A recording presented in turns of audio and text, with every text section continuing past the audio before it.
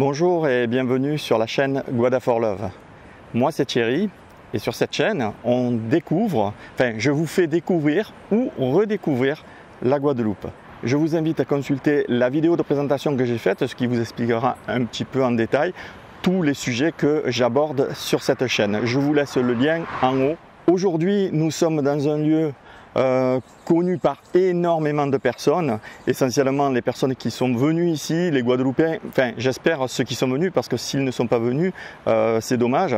Donc c'est un coin qui est assez sympathique, avec une attraction au niveau de la mer, et donc on va la découvrir ensemble. Ça s'appelle la Douche.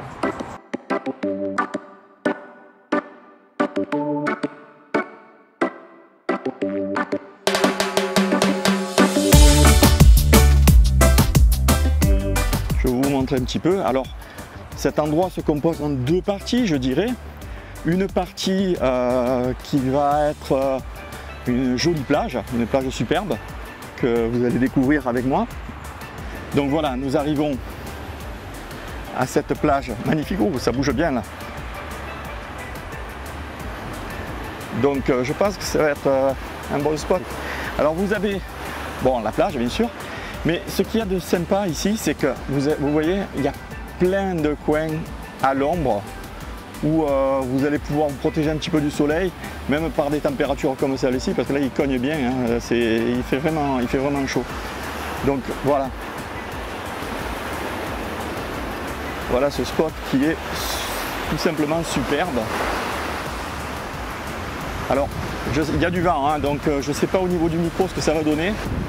Donc là, c'est tout simplement une plage magnifique. On va aller faire un tour sur le spot.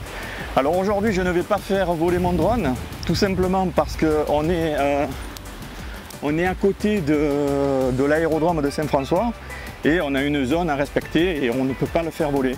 Donc, comme je respecte scrupuleusement la règle, la réglementation en général, du moins j'essaie. Donc là, ce ne sera pas possible de le faire voler. Donc on n'aura pas de plan drone. Mais c'est pas grave parce que l'attraction elle est un peu plus loin. Le coin se situe entre Saint François et la Pointe des Châteaux, pour ceux qui ne connaissent pas. Je vous mettrai le lien en description si vous voulez. Ça vous permettra, le point GPS surtout, ça vous permettra d'y accéder. Et là on arrive au spot superbe et à l'attraction ici. Et voilà, ça s'appelle la Douche. Et vous allez comprendre tout à fait pourquoi. Pour ça. Vous voyez un petit peu, le vent, je suis plein pot dans le vent. Je vais essayer de me mettre dans l'autre sens. Voilà, j'espère que le vent il sera un peu plus caché là.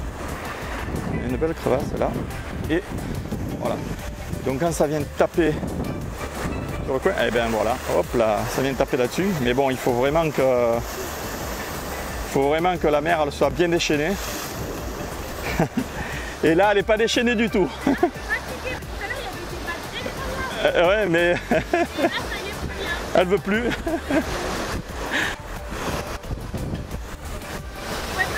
Voilà, là il y en a une qui peut-être arrive. Ouais, voilà, génial. Voilà. Donc là, ouais. Donc voilà, comme on peut le voir, c'est l'attraction de la Douche. Et bon, là on peut voir quand même que c'est bien sympa. Voilà. Donc, voilà pour la Douche. Alors, c'est un coin qui est très sympa. Moi que je vous conseille. Oh là là, le vent, c'est une horreur. Et j'ai pas de bolette. Et donc je vais essayer de me mettre à l'abri pour parler. Parce que franchement, là, ça le fait pas. J'espère que cette vidéo vous aura plu. Si c'est le cas, lâchez un petit pouce bleu, ça me ferait énormément plaisir.